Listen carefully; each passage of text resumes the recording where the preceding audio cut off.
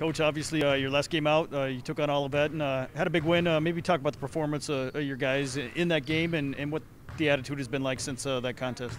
I think coming back from Christmas break, we really put in some good practices, and we had a lot of negative tests COVID-wise. We were able to get on the floor and put in some actual hours together, and then we had that game in there as a test too, and performed very well in that game. And Olivet had a few players out, as teams do in this season, but it was still good for us to get on the floor. And then obviously Walt had an epic performance, you know, with 30 at halftime, and I saw you waving for me to keep him in there for more, but you know that's not what was important at the end of the game. But it served us well, and then we just kind of took that and continued to practice really well. And there might be some valid excuses for the team. We're not going to pay attention to those.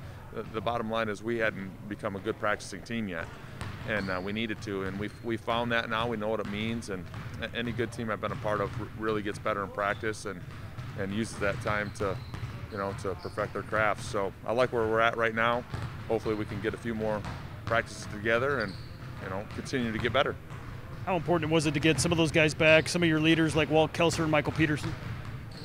Yeah, it's very important, you know, but you turn the page quickly to the next guy and the next man up, and that's a cliche in sports, and we try to do that, but they're irreplaceable. I mean, they've come through the system and they've developed, and it's their time, and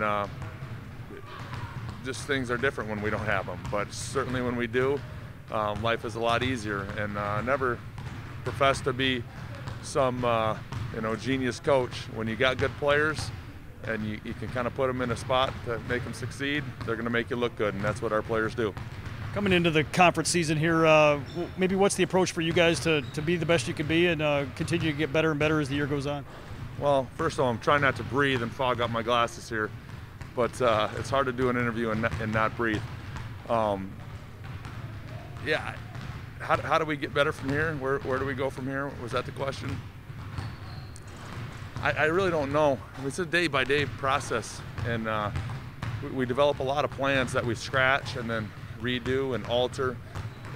For me, it's just the perspective that we have now is just to take care of our players, take care of them as people, and make sure they're doing okay, and then, you know, try to pursue what we always try to pursue, our full potential.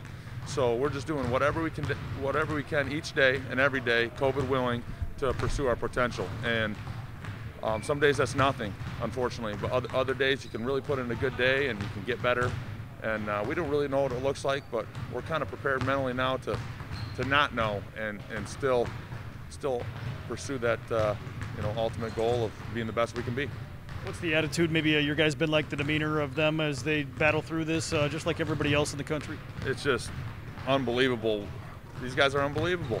What they're enduring, and just the life that they're used to, and then the life they have now, and just even with academics and online classes and online tutors, and I mean, it just the things we ask them to do and sacrifice for a chance to play, not even a guarantee, but you know, the social distancing, the mitigation, the lack of socialness that they've had and sacrificed for the team is incredible, and for us all too. We've all sacrificed things, you know, as far as, you know, wearing masks everywhere, and we're doing it for what we think are good reasons, not to spread, you know, the virus to vulnerable populations, and they believe in that. But I'm proud of these guys. They're going through a lot, and they're resilient, and that's good to see. Helps me.